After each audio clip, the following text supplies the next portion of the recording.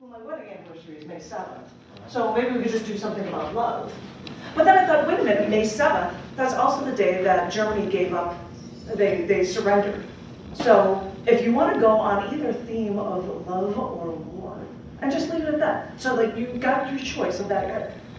So I surrender to love? No. I mean, you know, anything like that. I mean, is that an okay idea? Yeah. I mean, whether they're combined or separate, or, you know, just take either one and work with that. And so there you have it. That was my turn. Because I'm the host and I've got a little time, the only thing I had that had a theme for parades is one really short poem that's in this book. This was the third book I ever had printed, called Close Cover Before Striking. It was this bright green cover, and when I had it printed for the second time, I'm like, well, I might as well have matches, because you close the cover before striking. So might as well use that for the cover of the second printing of it. This is a really short one in it that's called That Dress. Both years I went to prom, you made me my dress. The first, pink and mauve. I looked like a parade float, I think. The next year, something a bit more dramatic. I wanted black with a touch of ivory. You convinced me to have ivory with a touch of black. You made a dress with a fitted jacket. I could take my jacket off, wear a pair of long black gloves. You know, you never liked having your picture taken, Mom. But I'll always keep that photo, taken just before my prom night of the two of us. I'm leaning my head on your shoulder. I loved that dress. But now I'm going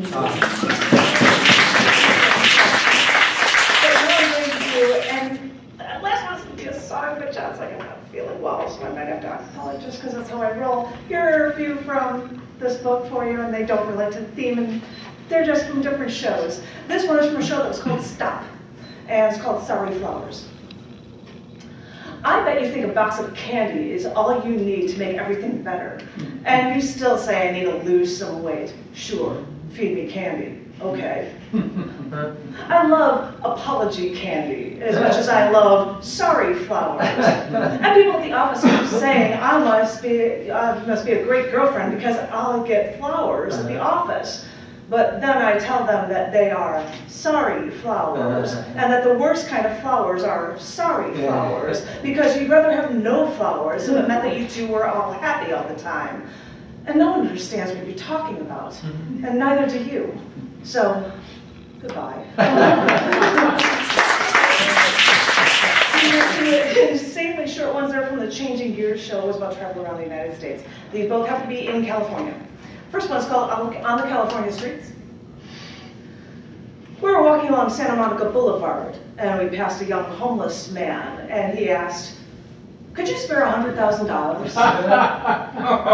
And I thought, of course he won't get it, but of all the places in the world, this is the only place where he can get away with asking for it.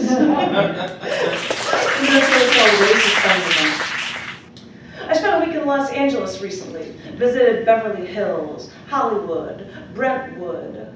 I shot a Hollywood sign and Marilyn Monroe's handprint in concrete, took my picture with Tom Jones's star. But the one thing I noticed was amongst the shops that line the streets of every neighborhood, there were quite a few pet spas. Pet spas, I thought. Pet spas. California, of course. I'm sorry you're not feeling well. So I'm going to just suck this up and sing it. This was from a show called A Night of Firsts, and it had the first poem I ever wrote, Under the Sea. And it also had my first song. Wait, by the way, Under the Sea was published in Reed magazine, so I was a published author at 10 or something. Anyway, but this was the first song I ever wrote. Oh God, this is going to be so weird, but I'm just going to sing it for you. Which some people might have heard in concert. This one's called In Love I Abide. We started a commotion when you walked in the place. I was flooded with the emotion when I first saw your face. And so I had to find out if there was a chance we could be. But I couldn't understand how you could only want me. And as time went by, my love grew stronger than before. But I never dreamt I'd get what I was wishing for. So don't be afraid to let your feelings show, because our love has stayed and I won't let you go. In love I abide, for to love I am bound, and I'll stay by your side with this love that I found. We parted other people when you walked in the room. When I saw your eyes blue eyes, I knew you would be mine soon. But I couldn't understand how I fell for you so fast, and I only hoped our feelings for each other would last. Well, do you believe that fate could make us feel this way? Because I know that a love like ours is gonna stay. So don't be afraid to let your feelings show, because our love has stayed and I won't let you go.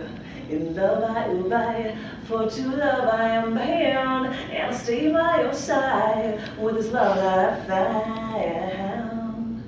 And as time went by, my love grew stronger than before, but I never dreamt I'd get what I was wishing for.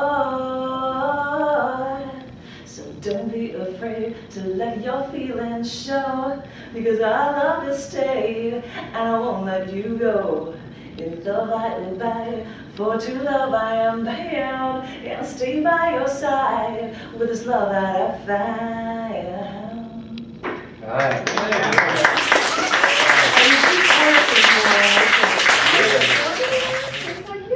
Beautiful voice. Thank you. I was at Wine Bar with a show in Round Round Rock. Rock. It was Round Rock. It was in, like, was it the beginning of April or was it the end of March? I can't remember. Somewhere in It was sorry. And then I did in South by Southwest week. I did an hour show at Recycle Beats. And so yeah, but yeah. Circle Brewery is thinking about, but then I have to do all original stuff, so I have to write it. But I figured I would end the show with something that is appearing in this book. This was in my last performance art show at the High Center, and it will also be the last poem in one of my shows in Chicago. And this is a poem called The Only Voice He Could Hear. When I was 10, I was the queen of Hawaii in a school play. Other students in my court kneeled around me and dancers entertained us, all while I sat on a throne. I took advanced classes, was even a tough 10 speller, could spell the longest word in the English dictionary, numero ultra microscopic silico volcanoconiosis. And at this point, I thought that I could do anything. So I learned a little French, but I don't know, I must have missed my petit déjeuner because I was feeling a bit peckish and wanted something more. I joined choir, even sang at my graduation ceremony with classmates before I went to high school, because even at the ripe old age of 13, I wanted to live by the words of the song we sang. Climb every mountain, forge every stream, follow every rainbow till you find your dream. Before the final graduation ceremony, an older man in a suit emblazoned with medals and ribbons from the American Legion came up on stage to award one student in the entire school with the American Legion Award, which seemed like the highest honor anyone could ever achieve. And when they said my first name, I wondered, there's another student in the school with that name. How did they win? Because I couldn't believe it when they said my last name. And I walked up onto that stage to get my medal from what I was sure was the nicest man I had ever met in my entire life. Once graduation ended and I saw my family, my father told me that during the choir performance, I was the only voice he could hear. Thank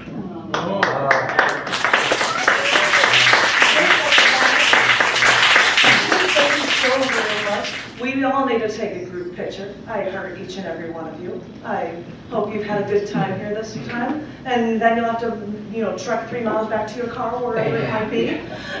So we should take a picture, and I don't know how we want to do what, or stand, or what, or something. There's a bunch of things I don't know, because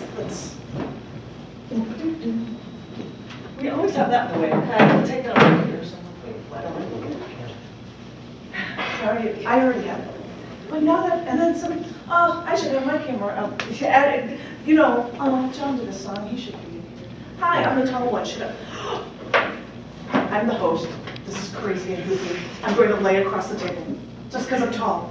I don't. Well, it's just going to be too. Is this okay for me to do, John? Good fun, Okay. Is it sure? Well, I won't be tall then. How about that? And I won't show that profile. I don't know what I'm doing.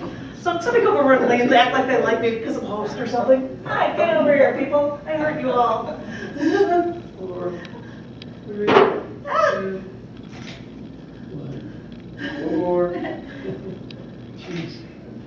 I'm going to take multitudes of photos. You do. I lost my book. Oh well. Oh well. Oh, so I'm going to pick it up and she throws the other one. 1, 2, welcome my shoe. And it's Tom. 4, shut the door. 5, 6, 7, 8, 9. Oh, so many. Is this okay like this? I figured I'm taller than everybody, so why don't I do something like this? I think it's artistic. Oh my gosh. 5, 6, pick up 6. You just be in Chicago and What is that? We're tall. What? 8. What's after 8? That's okay. Ah. You are great. Poetry Aloud's great. 9, 10. Do it Do again. it again.